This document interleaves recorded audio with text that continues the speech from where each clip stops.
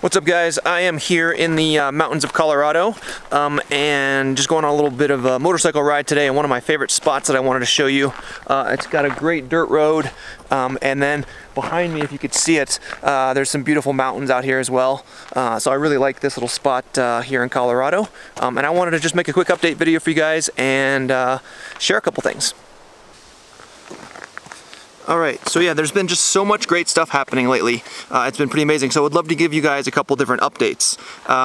The first update is that Compound Finance does a really awesome job with a cryptocurrency called CDAI. So when you actually deposit money in Compound, you actually receive CDAI. And what's cool about CDAI is that it's accruing in value. And the other cool thing about it is that you can actually send it to somebody. So actually the other day I sent about $5 to Chris Bleck, and it was neat because I was actually sending him a currency that was accruing in value.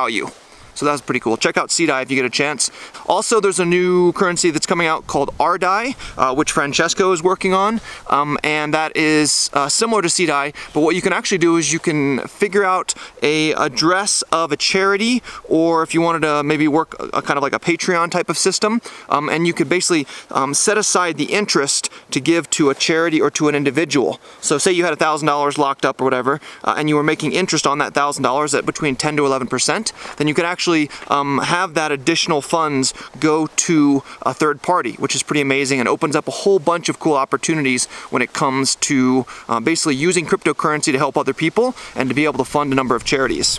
Also, the RDAI group has about, I think, 36 members in their Telegram group, so feel free to join that. I'll put links in the description for all of these kind of different ideas. Twitter's been popping lately. If you check the hashtag DeFi on Twitter, there's just been so many great discussions around that. People talking about Bitcoin being wrapped and put on Ethereum. People talking about a lot of the different data with LoanScan and with Lethio. A lot of really great stuff happening on Twitter lately. Definitely encourage you to check out that if you haven't gotten a chance to yet. If you don't have a Twitter account, I would really encourage you to get one.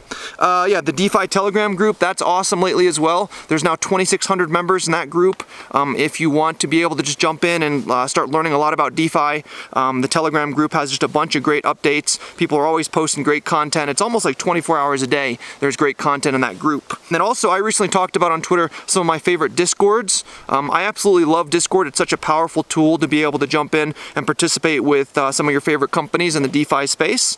And so I will also share a link to the different types of Discords that I really like. And if you are considering building a Discord for your company or for your project or for your nonprofit, at the studio we have a Discord for our nonprofit. It's just a great tool. Highly recommend you check it out.